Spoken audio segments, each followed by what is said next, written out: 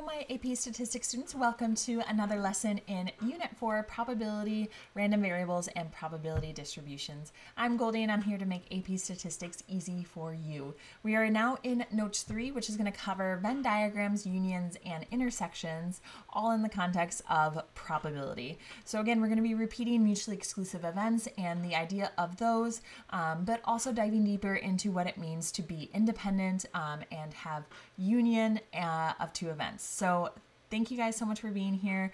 I hope you get a lot of use out of this video. Grab your notes, settled in, and let's get started together. So in this set of notes, we're going to introduce the Venn diagram as a tool to help us with determining some probabilities, and then talk about some notation that we have going on with them as well. So Venn diagrams, you've probably seen a Venn diagram before just in your English classes, usually where they first pop up as kind of an organizer of thoughts. Well, we're going to use a Venn diagram to organize our probability. Now, Venn diagrams themselves don't necessarily appear on the AP exam, but they are a great tool that you can use to help answer some of the questions that are going to appear on the AP exam. So that's what you got to think of this as. It's a great visual representation of probability to help you solve some of those tougher problems.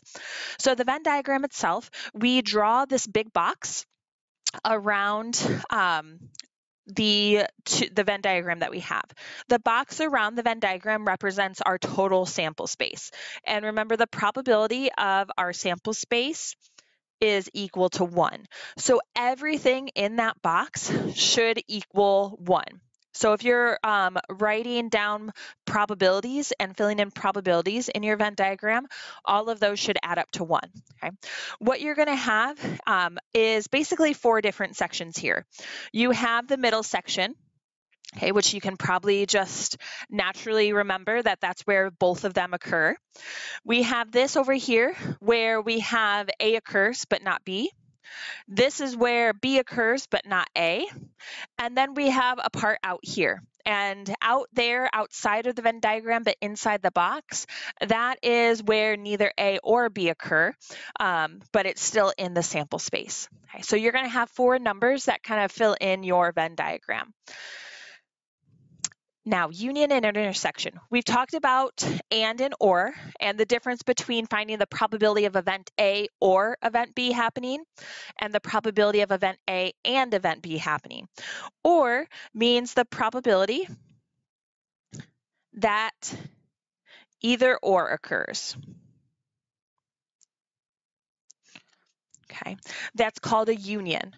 And the symbol for a union is going to be a U, almost looks like a U with no tail, okay? That's the symbol for a union, or the symbol for the or probability. Intersection is the probability that both occur together. And that's called the intersection, where they overlap. We've kind of talked about the overlap in our last section of notes, but that symbol is going to look like that. It's like the union symbol, but upside down. And I have some examples of some shaded in probabilities here. So let's look at this first one. A, B, both shaded in and the middle is shaded in. This represents the probability of A union B, okay? Or the probability of A or B happening. Okay. So you'll notice that both of them are shaded in, and then either or is also shaded in, but not the entire box. Okay. Where we go to the right here and we have just the shaded in between where they overlap, that's going to be your intersection. The probability that A and B occurs, which is the probability of A and B happening. So they have to happen together. So we discussed both of these last section of notes, but now we're putting some notation to it, and we're drawing up kind of a visual of it, just a general visual of what that means. Let's get into a few others. Okay, here you can see that A is not shaded in. The entire circle of A, including the overlap, is not shaded in, but everything else is. Everything in the box as well as B. Okay, this represents the probability of your A complement. okay? Your complement is not A happening, okay? So this is the probability of A not happening. Okay. So that shaded in region in our Venn diagram represents A not happening. Okay. And then if we look at this other one, the box is shaded in, but nothing in the circles is shaded in. This is the probability of A not occurring and B not occurring. Okay. The probability of A and B not happening together. And those are just a few examples of the visuals we can get from Venn diagrams. We're going to see a couple more on the next page, and then we're going to apply this Venn diagram to help us solve a problem. Okay.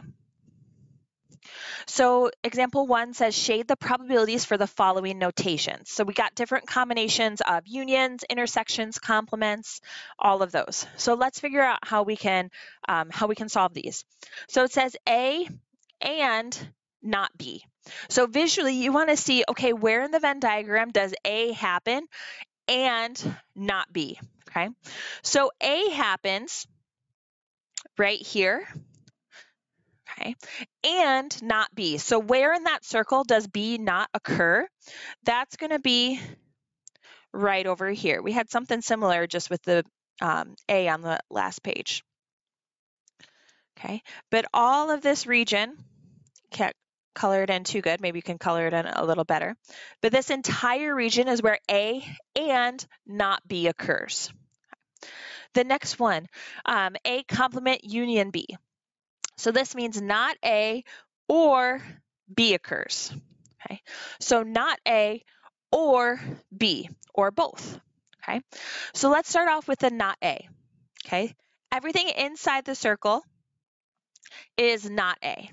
Okay, so, or excuse me, everything inside the circle is A. So everything outside of the circle is not A. Okay, so since it's a union, it's going to be everything not A, which is all of this, or B. Okay, now where does B occur? B occurs inside this circle. So I want to shade in everything inside the circle. Okay, so now I have a visual representation of not A or B. Okay, everything except that little piece in there is shaded in. And this last one, not A or not B. Okay, so that or is important because that or tells you, okay, not A is everything outside of A. So I'm going to start with that first, or not B. What's not B? Okay, so this is B right here inside the circle. Not B is everything outside that circle. Okay, so there you have your representation of not A or not B. Yeah, okay, let's apply this to a problem. Okay, how can we use these visuals to actually help us solve a problem? Now, as I said before, when you're drawing these Venn diagrams, sometimes your numbers that you draw in the Venn diagram are going to be probabilities, and sometimes they're just going to be numbers. Okay, in this example, we're going to fill in our Venn diagram with numbers. Okay, what do I mean? Let's see this. So in statistics class, you are interested in exploring the taste preferences of your classmates. You have two tastes, salty and sweet. And 25 students were asked if they prefer both, only sweet, only salty, or just neither in general. So here's the two-way table that shows that. Okay, so we say yes salty, no salty, yes sweet, no sweet. Okay. It says let A equals sweet and B equals salty. Draw a Venn diagram and find and interpret the probabilities. So the first thing is drawing the Venn diagram to help us answer this question. Okay, so we have A is sweet and B is salty. So first, I always say start in the middle. Okay, that's the easiest. Sweet and salty. What number represents sweet and salty? That's going to be the 6 right here. Okay, so 6 is going to go in the middle because there's 6 people that said yes to sweet and yes to salty. Outside here, we want to know how many people said yes to sweet, but no to salty, because that's what this part of the circle represents. Yes to sweet, no to salty. That's going to be 11. Okay. So notice in the circle of A, if I add up 11 and 6, I get 17, which is the total in my sweet circle. Okay, that's good. That's what it should be. On the other side, B, to be in this area right here, we need to know who said yes to salty but no to sweet. Yes to salty, no to sweet is going to be 7. And again, look in the full circle of A, or full circle of B, excuse me, we have 6 plus 7, which gives us 13. Okay, that said yes, salty. And then the last piece, outside of the box right here, we want to know how many people said no sweet, no salty. And that's going to be 1. Okay. And now I have my Venn diagram filled in. And I filled my Venn diagram in with the counts from my table. Okay. So all of these counts, not the totals. Okay, the totals you can use to kind of help you make sure you have all the numbers, but we just filled in our Venn diagram with those 4 counts. We could have filled it in with probabilities as well. And just to show you what that would look like, there were 25 total students. So if we were to ask what probability of students said yes to sweet, yes to salty, we would just take this and divide it by 25. And that would give us the probability that they said yes to sweet and yes to salty. Same thing with each of these. We could have turned each of these into a probability. And if we added up all 4 of those probabilities, we would get 1. Okay, right now, if we add up all 4 of those numbers, we get 25. Okay, so your Venn diagram, you might be filling it in with actual numbers, or you might be filling it in with those probabilities. It's whatever is going to help you solve the problem.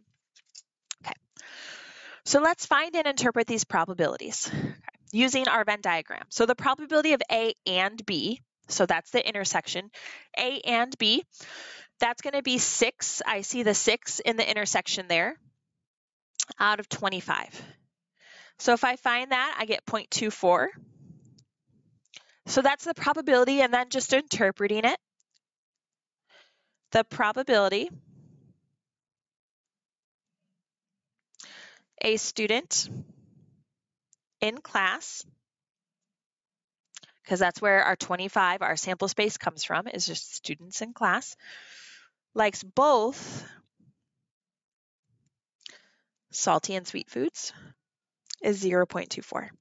So union is A or B or both. Okay, so visually think of where we would shade, excuse me, to get that visual. We would have 11, 6, and 7. So what we're going to do for that union is we're going to add 11 plus 6 plus 7, and we're going to divide by 25. Okay, that gives us 0.96. And this is the probability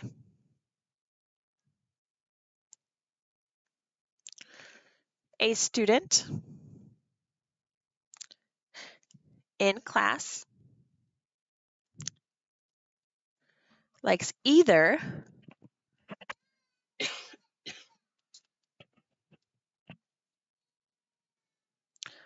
salty or sweet foods. Oh, is 0.96. Okay, I'm going to keep going with these problems. If you wanted to pause me and try them on your own and then check the answers after you're done, you are more than welcome to, but I'm going to keep going and kind of explain these along the way. So the probability of A and B complement. Okay, so A intersecting with B complement means where those 2 things happen together. So A and A happens in the circle, and not B happens in this part of the circle. So we're going to look at just 11 out of 25 for this.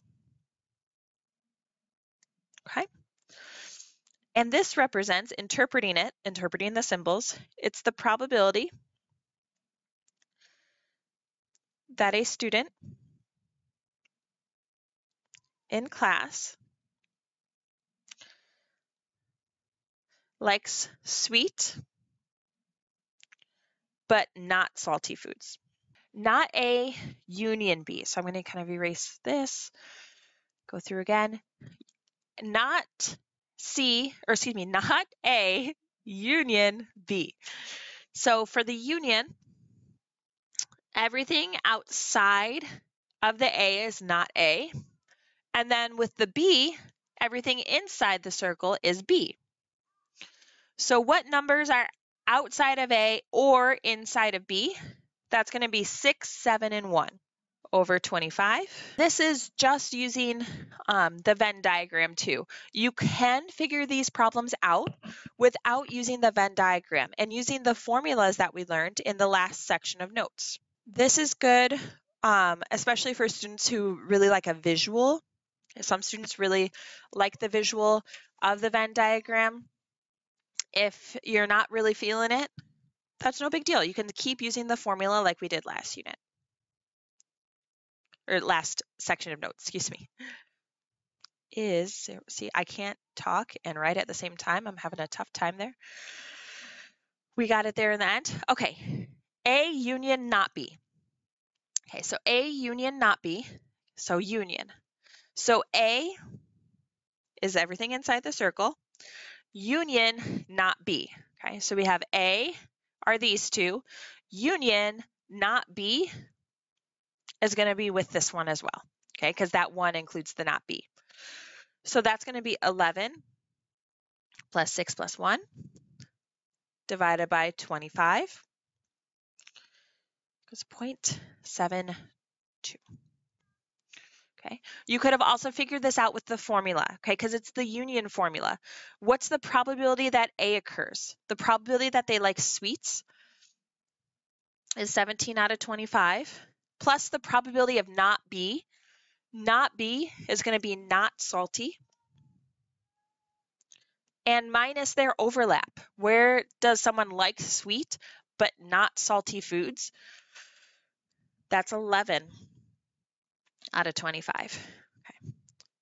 So that's using the formula and the table that we learned about in notes 2. You can still get the same answer. Okay. So that's going to be the probability that a student in class likes sweet foods or does not like salty foods. Okay. So you can write that down as your interpretation. Let's look at the last one. Not A and not B. Intersecting, that means everything outside of A and B. So that's a 1. Okay, that's going to be 1 out of 25, 0.04. And if you're still writing down the interpretation there, that's the probability that a student does not like sweet foods and does not like salty foods. And that wraps up our lesson on Notes 3, Venn diagrams, unions, and intersections. Thank you guys so much for following along. If you have enjoyed this video, please hit the like button and subscribe to my YouTube channel for more great AP statistics content. I will see you in the next video, and until then, I wish you endless statistical success, and I will see you then.